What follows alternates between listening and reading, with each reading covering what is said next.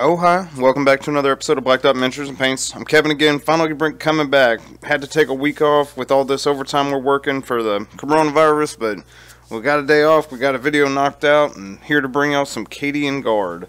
So we're painting these dudes up like the OG colors, the khaki and the green. I didn't even realize they came in this color. I've always painted them red and black, and here we are, we're finding stuff out. So let's go ahead and check them out. So we're going to start with Vallejo Gray Primer, and you're quickly going to remember why you hate priming things with gray or white. It sucks. It's very finicky to say the least. Work through it. Next we're coming through with Minotaur Bark.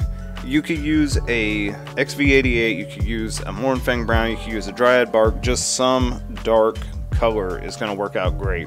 This is kind of an orangey brown. It's an interesting color. Honestly, these are just ready to go pre-mixed in the pot, so that's why I picked these. Next color is Minotaur Mummy. This is your Xandri Dust equivalent. So we're leaving the bark in the nice recesses, and then we're basically doing most of it in the Xandri Dust color, and then we're going to bring it up in the next step to kind of pop some highlights.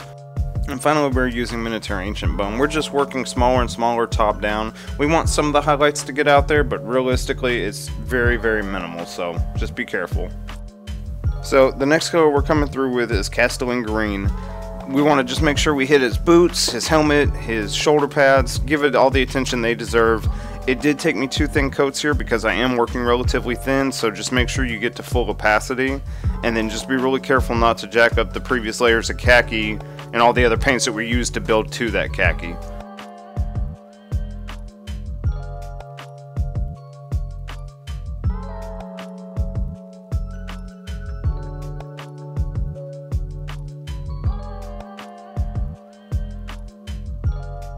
Alright, so we're going to start the process with going through an edge highlighting with Ushabti Bone. All we're really doing here is trying to pick out the high points, the folds in his pants, the folds in his shirts, any of the hard edges around his khaki uniform and his fatigues. So just take your time here. It's really a good match to that previous Ancient Bone color. Like I said, pretty close match. So while I've got you here watching me sit here and edge highlight, I just want to say thank you to everyone who keeps checking me out week after week. We're officially up to 50 subscribers, which is fan-freaking-tastic.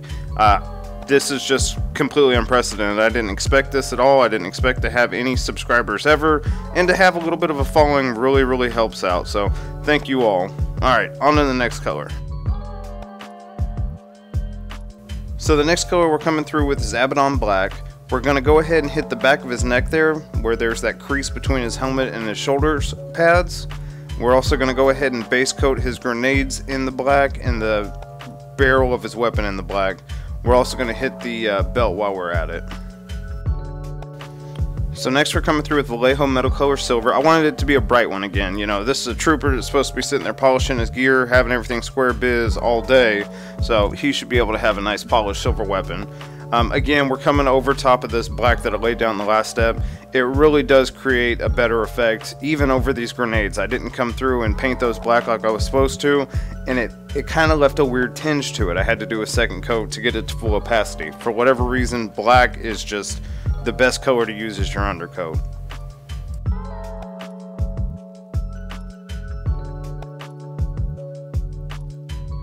So to go ahead and start working on his flesh, we're going to come out with Cadian Flesh Tone. Again, I've talked about this before. I do not like Bugman's Glow. I think it's completely a waste of a step. So we start out with Cadian Flesh Tone. We're going to go ahead and knock out his hands. Be real careful around his helmet just to make sure that we don't jack any of that up. And lay a nice layer over. This will take 2. It's just such a thin color. It's a layer paint. So just take your time, put 2 coats down, and then when you're ready, we'll come back and shade it up.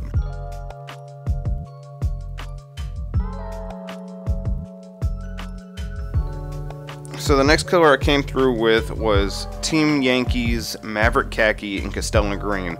Honestly, I've never used this. It's not that great of a paint. It's a little thin, it's a little watery, but the freaking paint bottle is shaped like a rifle cartridge. I'm painting a freaking army dude. We have to use our paint that's, you know, shaped like a freaking rifle cartridge. So what we did was we mixed 1 to 1, and we're just going through and doing a little bit of edge highlighting throughout it, hitting some of the high points on his boots, his shoulder pads, his helmets, where light's going to hit the most.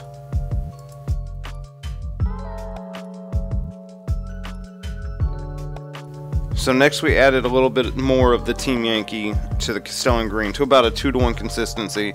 All we're trying to do here is take our previously highlighted layer and just highlight a smaller portion of it, just to push that highlight further without it making it a real stark transition.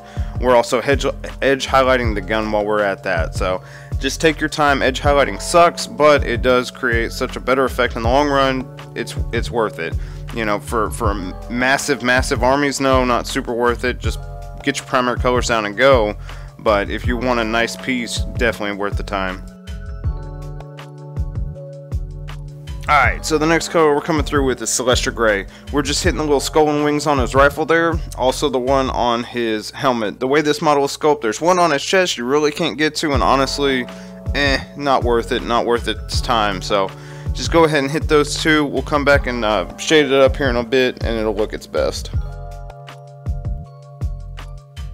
Okay, so to start our washes off, we're coming through with Reikland Flesh Shade, and we do have this thinned down. That way it doesn't create just ridiculously stark contrast lines between the creases and the highlights. So get his hands and get his face on this one. Next we're coming through with Known Oil Gloss. All we're doing is hitting the metal bits on him and then the things we painted Celestial Gray earlier.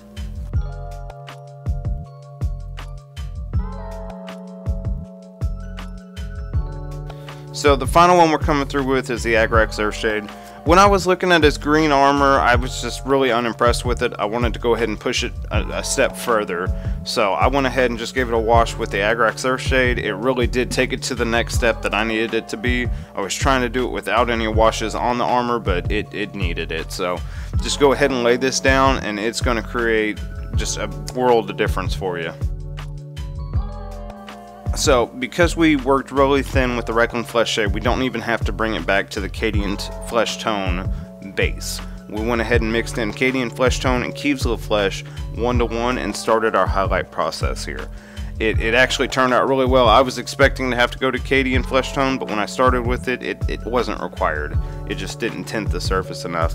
So, just take your time, hit all the raised points on his face and hands, and it'll be great.